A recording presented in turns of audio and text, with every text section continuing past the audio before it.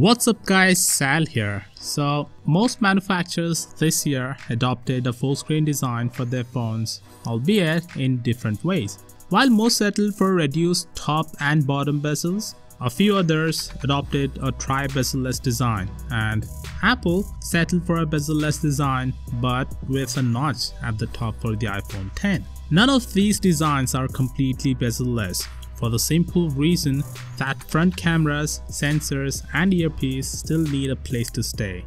Doogee seems to have come up with a solution, one that is familiar. They have released a short video demoing a full screen phone with a slide mechanism which it thinks might be the future of smartphone design. Rather than join the notch trend, Doogee's approach is a slide mechanism similar to that of the Nokia N95. This design results in the phone sporting a true full screen design, as the front cameras, earpiece and sensors are hidden behind the screen and can be accessed by simply sliding down the phone. This design, however, comes with one flaw: a thicker phone. Since it contains two slides, the phone is definitely going to be thicker.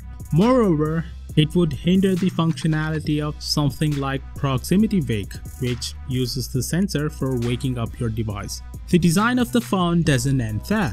There are dual cameras and a fingerprint scanner on the rear. All three are stacked on top of one another in a vertical arrangement and are separated by a dual LED flash.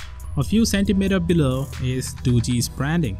That said, there's no word on when or if this device will ever be commercialized. It's possible that Doogee is doing this just to generate hype around their brand.